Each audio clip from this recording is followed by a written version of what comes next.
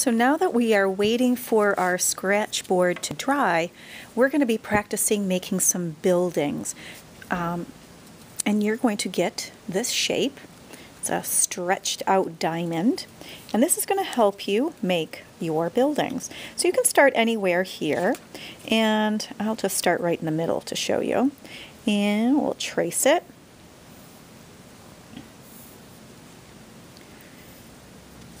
Okay. And now the center line is going to go straight down, maybe stopping just before I get to the bottom of my sheet. And now I have to do these two lines. Now these two lines are going to be the exact same length, but they're going to be shorter than this middle one. So I'm going to stop right about here, and then this line has to match up here. It's just like making a cube, except this is much longer here and here. So now it looks like a box. But this is going to be our building. So I'm going to make another building next to it because this is a cityscape. So maybe I want one here to be a little bit taller and a little behind this one. So trace.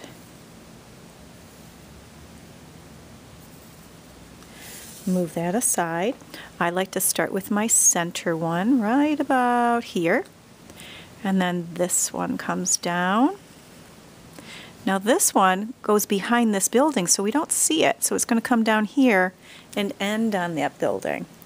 But I'm going to finish my line here and here. So notice that this line and this line are parallel. This line and this line, they're parallel, parallel. So I've got two buildings. I think I'll do a couple more. Maybe I'll do one over here.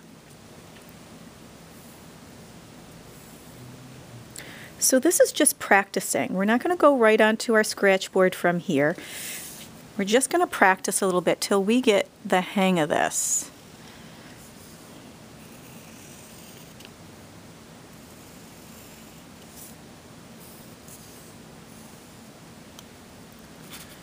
And I can maybe add the ground line behind here.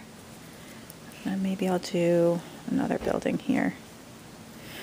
All you're doing is practicing, so no worries about making any mistakes. This building is hidden behind this one. And this comes down here. So I just have to kind of guess. Oops, it's really not.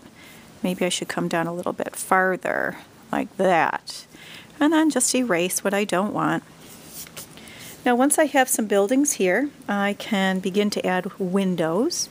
So making little lines, and then the top line has to be parallel here.